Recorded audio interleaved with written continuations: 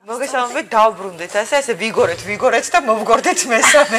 ლოკამდე სადაც მოგურავე კასრის შესახებ უნდა გესაუბროთ. პრინციპში მოგურავე კი არა და ბედნიერების მატარებელი ჯადოსნური კასრი არის ნამდვილად, სადაც ძალიან ბევრი თაფლი არის დამალული, ხო? ეს სილამაზის ჯანმრთელობის, კარგი განწყობის, ახუსიდან გამოსuliსაც კიო ესე თქვეს. მოდით მე გადავცემ სიტყვას ახლა ინგას, იმიტომ რომ ეს შეიძლება თქვას სპეციალისტი არის ამ მიმართულებით, როგორ უნდა გამოვიყურებდეს ლამაზად, ენერგიულად და ფსიქოლოგიურად უდგება ამ საკითხს, რაც ქალის ბედნიერებას ეხება. ჩვენი სტუმარი წარვადგინოთ. ქალბატონი მარი მილორავა, ექიმი, სხეულის საკორექციო ცენტრ ბოდიქეას დამაარსებელი და ხელმძღვანელი. გამარჯობა. შენივრად გამოიყურებით. დიდი მადლობა, მოგესალმებით თქვენ, მივესალმებით ტელემაყურებელს, ძალიან მიხარია სტუდია გაქვთ უკვე ესეთი ხალისიან ფერებში. ნუ მე რა თქმა უნდა ზედმეტად ხალისიანი გამოვედი დღეს ამ ფერებში, მაგრამ ესეც პოზიტივია. ვისაუბროთ კასრზე. პირველ რიგში, რადგანაც ეს კასრით დავიწყეთ. ეხლა ხან შევიძინეთ ეს და დავამატეთ ჩვენს მომსახურებას და ალბათ იმიტომ კასრი არის კედრის, ეს არის ფიტოსაუნა, რომელსაც აქვს ძალიან ბევრი სამკურნალო და გამაჯანსაღებელი თვისება, გასალამაზებელიც, ეს ძალიან მნიშვნელოვანია. გასალამაზებელი კისრის ქვემოთ, ხო, როგორც ხვდები? თუ ზემოთაც მოქმედებს. მაგრამ მოვთქვი ხომ მოდის ინტოქსიკაცია იხსნება, რა თქმა უნდა, ზემოთაც მოქმედებს და კანზედაც ყველაფერი ლამაზდება ერთად. ყველაფერი ერთად ლამაზდება. ესე იგი, ეს კეთდება კედრის ხისგან, კედრი არის რელიქტური ხე, რომელსაც ახასიათებს ძალიან ბევრი სამკურნალო თვისება. ცნობილია, რომ კედრის გამოყენებით ძველი ციმბირელი მკურნალები კურნავდნენ ძალიან ბევრ დაავადებას და ახასიათებს ისეთი ფიტონციდების გამოყოფა, აი ნიორი ყველამ ვიცით, რომ ძალიან ბევრ ფიტონციდს გამოყოფს და კედრი კიდევ უფრო მეც, აი სასუნთქი სისტემისთვის, კანისთვის, კედრი ბევრად უფრო ჯობია. ესეთი სასიამოვნო არომატია, მე გამოცდილი მაქვს ჩემს დასზე. აი პირველად რომ მოვიტანეთ კასრი და დავდგით აი მთელ ჩვენ ცენტრში იდგა კედრის სუნი და თან ეს არის ძალიან სასიამოვნო ამავე დროს. სასარგებლო და სასარგებლო. გამაჯანსაღებელი და რაც თორია მოქმედებს უჯრედულ დონეზე და ხსნის ინტოქსიკაციას. ინტოქსიკაცია ახასიათებს ყველა იმ ქრონიკულ დაავადებას, რომელიც ჩვენ შეიძლება გქონდეს, დაწყებული სასუნთქი როგორც თქვი სისტემის დაავადებები და საშარდგზების დაავადებები, ნაწლავების პერისტალტიკის დარღვევა და ნუ რისთვისაც ჩვენ ეს მოვიტანეთ და რა თქმა უნდა პირველადი ჩვენთვის არის გახდომაში მონაწილეობის მიღება და ინტოქსიკაციის მოხსნა. ქონების ინტოქსიკაცია ესე დავარქვათ, იმიტომ რომ რეალურად ქონები არის ის ძირითადი პრობლემა, რომელიც არ ვიცი რატომ, მაგრამ ქალბატონებს ყველაზე მეტად გვაწუხებს, მიუხედავად იმისა, შიგნით ორგანულად გვაქვს თუ არა განსაზღვრული დაავადებები. პირადად მე ქალბატონო მარი მაწუხებს მაგალითად ოსტეოქონდროზი, ართრიტი, რადიკულიტი და ართროზი არ მაწუხებს, მაგრამ აი ეგ არის სწორედ ძვალსახსროვანი სისტემისთვის არის განუმეორებელი კედრის საუნა. და ამაზე მუშაობს მთელი ინსტიტუტი ციმბირში. აი როგორც ჩვენ გვაქვს მეღვინეობა ძალიან განვითარებული, ასევე ციმბირში რაც შეეხება კედრს, კედრი და ბალახები, ციმბირული ბალახები საერთოდ ძალიან ცნობილია, ძალიან სუფთა ჰაერია იმისთვის, რომ ეს ბალახები ბევრი ქონდეთ. და ამისგან ერთად მთელმა ინსტიტუტმა იმუშავა ამაზე, საიდანაც მე შევიძინე ეს კედრის საუნა, მთლიანად კედრისგან არის გაკეთებული და პლუს ორთქლი საიდანაც მიეწოდება აგრეგატიდან, იმ აგრეგატში ვყრით სპეციალურ სამკურნალო ნაზავს, რომელიც იქვე შევიძინე, სადაც კონკრეტულად თითოეული დაავადებისთვის. აი ანტიცელულიტური ნაკრები სხვა არის, რომელიც 25-მდე იქ იმათი საიდუმლოა. წერია სულ რამოდენიმე, მაგრამ აღნიშნულია, რომ არის 25-მდე და რაც არის აღნიშნული, ეს აზიური ცენტელა და ასე შემდეგ, ეს ისე ცნობილია. ამით ინექციებსაც აკეთებენ, ლიპოლიტიკებით ცნობილი ინექციები, რომელიც ხილს, კი ბატონო, და არის იგივე ბალახები, ოღონდ კიდევ უფრო მეტი და ამ ბალახების ორთქლი გადის პირდაპირ და სიხარამ ორთქლში არცად არ მიდის და რა არის იცი მე გამოცდილი მაქვს საკუთარ თავზე ერთი დიდი პლუსი ჩემი აზრით ის არის რომ ზოგადად ყველას არ შეუძლია საუნაში ყოფნა იმიტომ რომ გცხელა ხო აქ კი თავის ზემოთ გაქვს უბრალოდ ამის სუნს შეიგრძნობ და ორგანიზმზე კი ეს ზემოქმედება მიდის აუხსნათ ესე იგი შედიხარ კასრში და მარტო თავი გრჩება დანარჩენი სხეულის ყველა ნაწილი ზიხარ არის იქ დასაჯდომი ყველა დონეზე გაკეთებული ზიხარ ამ კასში თავიზე საუბრობ ჩვეულებრივ მივხვდი რომ დასაჯდომიო ესე ახსენეთ ანუ სხვადასხვა სიმაღლისთვისაა განსაზღვრული და სხვადასხვა სიგანისთვის იმ კასში ყველა დიდია ყველა ეტევა და სხვადასხვა რო აღნიშნეთ რომ ქალების უმთავრესი პრობლემა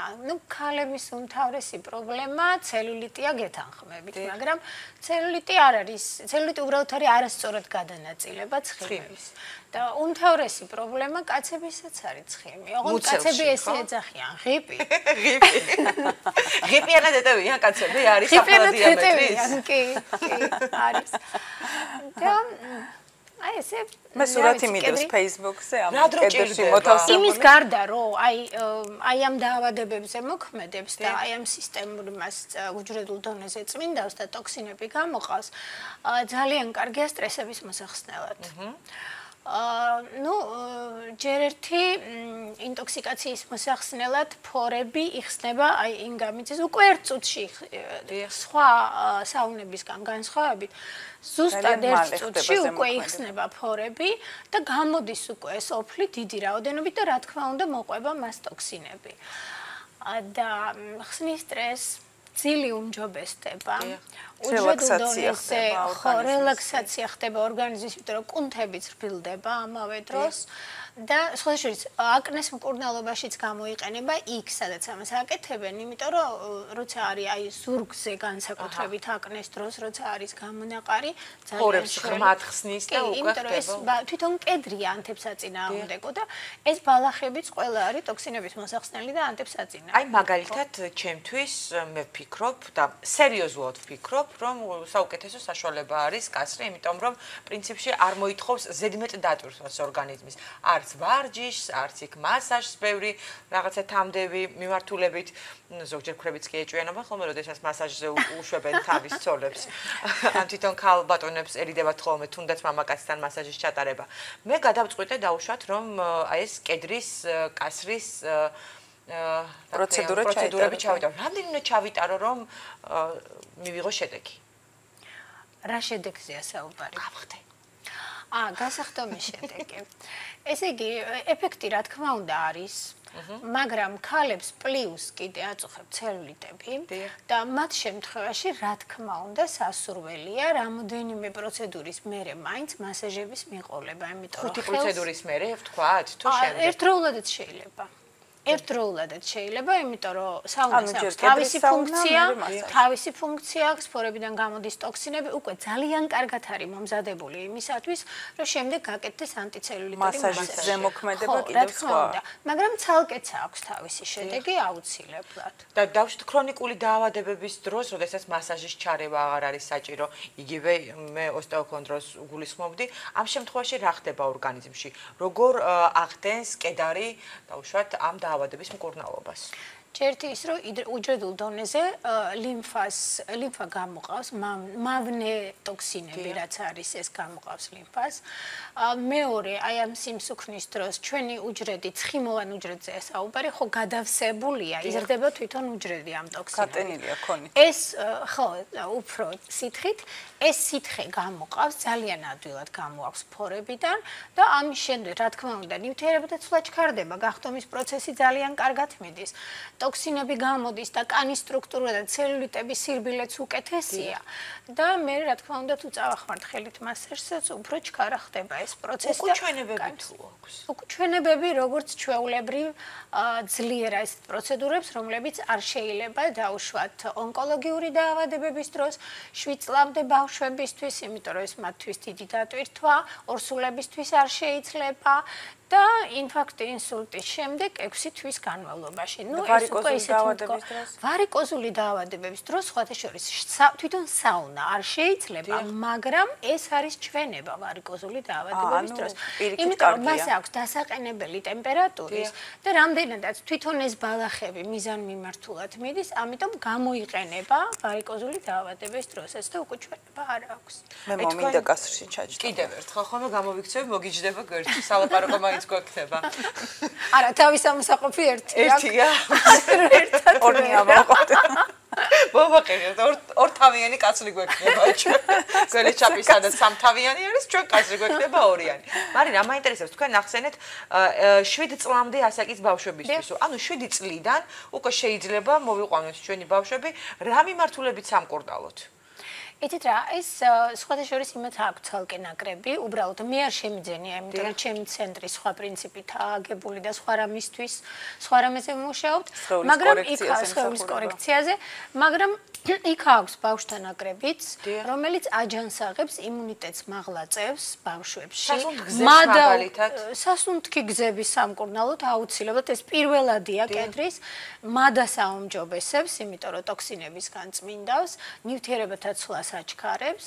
და მე ბოლო მსუქანი ბავშვებიც ხო არის. ხო, არიან და ალბათ მათთვის უფრო გასართობი იქნება. რა დრო უნდა დაყოს პაციენტმა თუ კლიენტმა, როგორ დავარქვა, არ ვიცი, კასრში.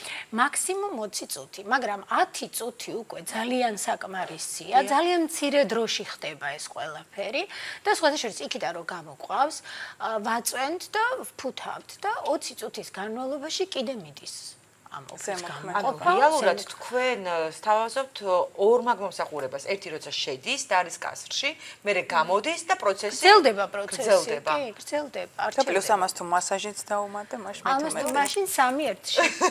აი მაყურებელი ყავს ახლა ჩვენ ეთერში სტუმრად, მოგესალმებით, გისმენთ. გამარჯობა. ისაუბრეთ. მოგესალმებით. კაცრავად გვიან გადავთ თქვენ არხზე და გვაინტერესებთ ასაკობრივი შეზღუდვა თუ აქვს, გვაინტერესებთ სად არის ეს დაწესებულება და გვაინტერესებს რა ღირს. დიდი მადლობა. ასაკობრივ შეზღუდვაზე მოგახსენეთ ქალბატონი მარი, სხვა შემთხვევაში კი ჩვენი პროდიუსერები უფრო დაწვრილებით გაგცემენ პასუხს. ასაკობრივი, როგორც უკვე ვთქვით, 7 წლამდე ბავშვებისთვის არ არის მიზანშეწონილი, შემდეგ კი უკვე ასაკობრივი შეზღუდვა არ არსებობს. ძალიან ისეთ სერიოზულ ასაკშიც შეიძლება, იმიტომ რომ აქვს ტემპერატურული რეგულაცია. ქალბატონო მარი, აქ მეჩვენებებში მიწერია, რომ სპორტული ტრავმების შემდეგ რეაბილიტაციას უწყობს კასრი. იმიტომ რომ არბილებს კონს და იმიტომ რომ ძვალსახსროვან სისტემაზე კარგად მოქმედებს, მყესებსაც არბილებს და ამდენად ტრავმების შემდეგ თუ თან დავამატებთ ანთებსაწინააღმდეგო ბალახებს, ისე 2 ერთშია. და თან ეს ნივთიერებათა ცვლა რომ მატულობს, უჯრედი იღებს კვებას და შესაბამისად მალე აღდგება. ეხლა მე წარმოვიდგინე სითბო, რომელსაც შედიხარ, რა სითბოს იჭერთ ამ კასრში?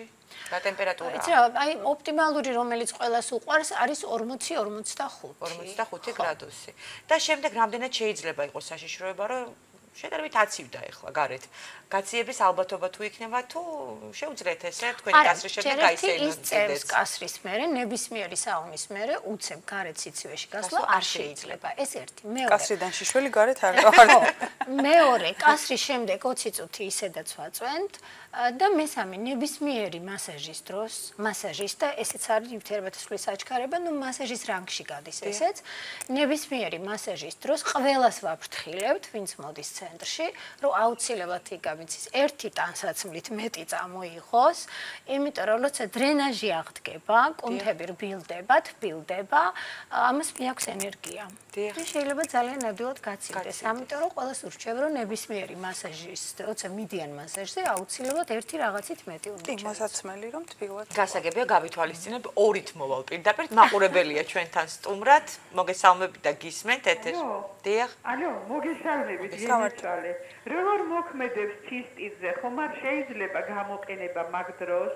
კი, ჩვენებაში ცისტიტზე გვიწერია. კი, საშარდე გზების დაავადებების დროს ძალიან კარგია, გაგონილი გექნებათ ალბათ, რომ ცისტიტის დროს არის ესეთი ხალხური მეთოდი ორთქლზე ინგალაცია და ეს კასრი ძალიან კომფორტული მეთოდია ამისთვის და სპეციალური ბალახებით, რა თქმა უნდა, შეიძლება ამ პროცედურას. არა, უბრალოდ თორთქლი და სითბო, არამედ პლუს ანთებსაწინააღმდეგო ბალახები. საერთოდ მამაკაცები ქალბატონებს ბვალს გვდებენ ხოლმე იმაში, რომ ჩვენ ბევრად უფრო მეტი საშუალება გვაქვს გასახალგაზრდავები, გასალამაზებელი, თავის მოსავლელად ყველანაირ ხრიგს ჩვენთვის ვიყენებთ, მაგრამ წეღან თქვენ ახსენეთ, რომ აიო ბახუსის შემდგომ სიმპტომებს ხსნისო და ალბათ მამაკაცებისთვის ეს ძალიან საინტერესო იქნება. რა ხდება ამ დროს, როდესაც წინა დღეს დაღლილი უკვე მამაკაცის სმით, ურთიერთობით, მთელი კვირის რთული სამუშაო პერიოდით აღმოაჩენს, რომ არსებობს კასრი. რა უნდა გააკეთოს და რას აკეთებს კასრი?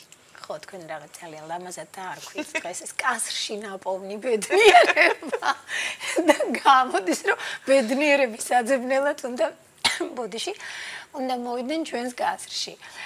იცით რა შესაქმე? ინტოქსიკაცია ისევ მიზეზებით, რომ უჯრედულ დონეზე აღადგენს ნივთიერებათა ცვლას, ისევ იგივე დაძაბულ კუნთებს არბილებს და სიძარღვებს აფართოებს. ეს ყველაფერი, რა თქმა უნდა, ტრია და საჭიროა იმისთვის, რომ ზარხოშის შედეგები მოვხსნათ. ასე რომ ძალიან კარგი პროცედურაა, თან ძალიან მაღალი ტემპერატურა მათთვის ჩვეულებრივ საუნაში შესვლა როცა არ შეიძლება, თან თავით ზემოთ აქვს ჩვეულებრივი ტემპერატურით სუნთქავენ, ამდენად მაქსიმალურად მისაღები ფორმაა. სხვათა შორის მინდა ვთქვა, რომ მარტო კასრი არ არის მთავარი მიმართულება იმისა, რისთვისაც ჩვენ ვხმარობთ ამ პროცედურას. ჩვენ გვაქვს სხეულის საკორექციო ცენტრი, სადაც ხდება გახტომა და სხეულის ნებისმიერი ზონის კორექცია.